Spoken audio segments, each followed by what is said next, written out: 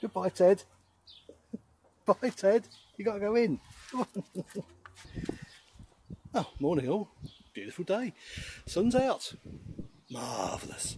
Right, I know the Tigra videos have been a little bit spasmodic and all over the place, but let me just today, because I can't do much work on the car, just catch up on what I've been doing and successes and things that have gone well and things that still need sorting out. Here we go. So I'm hoping the wind doesn't affect too much. So it's, yes, 2005 Tigra. What can I say about it? Well, when I got it, it was running quite rough, as you know. Since then, cleaned all the math up. I've also cleaned the body control module up as well, which seemed to be affecting it in some way. And I'll come on to that in a minute. Body control module is in there. Probably insert a video just to give you a little bit more of a clue what I'm talking about. So it's had a good clean. It's not come up too bad at all. Obviously, it's an old car, so there are a few dinks on it, a little bit there, and let's go around. There's a dink here somewhere, yeah, little dink there, little dink there. Not too bad, to be honest, for the age of the car. The interior needed a really good clean, and it's had that. And as you can see now, seats all nice and clean. Also repaired the bolsters, which is in a separate video, and it's now got some nice little mats in it as well that I splashed out. And the interior now is looking nice and clean and fresh, and pretty much everything is okay apart from the one thing that has become my nemesis. Let me sit in the car because I think the wind's just blowing a little bit. So just turn on the ignition. We'll turn a little bit of music down, and I'll close the door.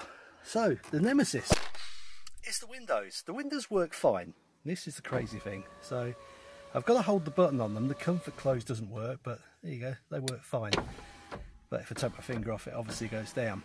Now the one thing it doesn't do is when you open the door, let me take it up and I'll show you what I mean. So when you open the door, it doesn't drop, which makes opening the door tricky. You've got to bring the window down. That's what it's supposed to do, just drop the window, but it's not doing it. Now, the faults I'm left with is, there's two things that come to mind straight away. Oh, I think, actually, let me take the top down. Let me show you how well the top works, because it's getting warm today. So, as you can see, let me turn you around. There we go. Everything works as it should with the top. Oh, look at that. Down it goes. It's quite a nifty system, actually. And something the missus fell in love with years ago when we bought her one of these, almost brand new. There you go, so that works fine, but the last thing should be the windows should come up, and you can see neither of them do. So where was I? Right, so the two things that I'm left with is the body control module. Although I've cleaned it, and although it seems to be working okay, although I found a dry joint in it, which I soldered back up again, wasn't a problem. Also heated it up with a heat gun, just in case there was any more dry joints, to try and make it seal. Now it's working, it's doing everything. The radio works, the dash works, everything works. As you can see, the roof works. But I'm stuck with one thing. I hadn't got the car pass code, the security code for the car, so I've had to get that from Vauxhall. 40 quid for the privilege. Yeah, for a card. Not a bad little earner, that. But anyway, here's what it is. And what I want to do is plug in my VAGCOM, or VAXCOM, whichever way you say it, or VOXCOM. VAGCOM's Audi, isn't it? Yeah, VOXCOM. Stop waffling, Reeves. So I want to plug that in. I want to reset the body control module. Now I can't do that without the security code, so I'm still waiting for that. I've also got a new body control module on the way, say new, second-hand one, for a breakage yard. So I've got two options there. The problem I've got is obviously the coding, because unless you code the body control module into the car using the security code, it won't even start. And the immobiliser will come on and it'll do nothing. So that's where I'm stuck at the moment. The other one, and I think this is in another video as well, was the dash. I can connect to the dash module, but it's sort of intermittent. It'll come up, it'll read it, and then it will flash away again and go blank, and it will keep doing that. It does kind of settle down after a while, and it does let you read the fault codes, which there are no fault codes in it.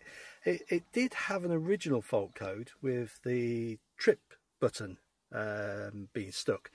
It wasn't. That was me trying to get into the e-prompt, I think it's called.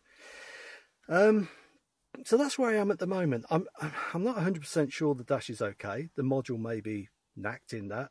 I don't know, but I'm not convinced it is. Another red herring I had was the buckle, or the seatbelt clasp was showing buckled. But again, I think it's a bit of a red herring. It's all a bit weird. I am convinced it's down to the body control module. I've even had the module in the back off that controls the roof and everything. And as you can see, the roof works, which is really annoying, because usually when the control module goes in the back with water ingress or whatever it may be that's broke it, nothing will work. But the roof works fine. As you can see, the roof's off now and it is working fine. The only bit that doesn't work is the soft close. I think that's what they call it. But bringing the windows up. And also, if you hold your button down on your keypad, on your remote key, like so, it's supposed to wind the windows up for you. If you've left them down, for instance, if you hold it down, it's supposed to put them up, and I think it does it when it's the opposite way around as well, so it will put them down if you want to do that.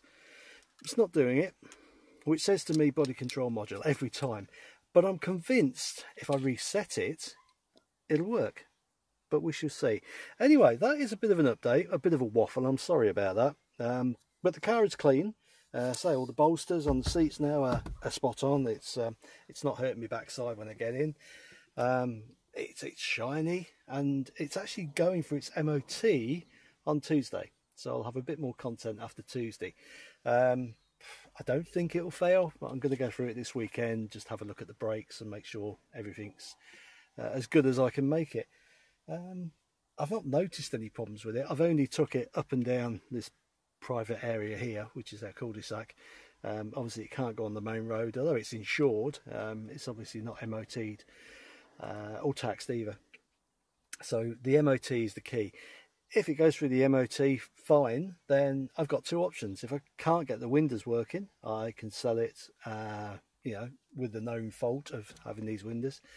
But I want to get them working. It's become a bit of a challenge. So that's where I am. It's a waffle, like I said, but it's a bit of an update as well. I've got a couple of little jobs to do this weekend. There's a couple of little touch-ups that need to be done. I've got some touch-up paint now, so just a couple of touch-ups that need to be done.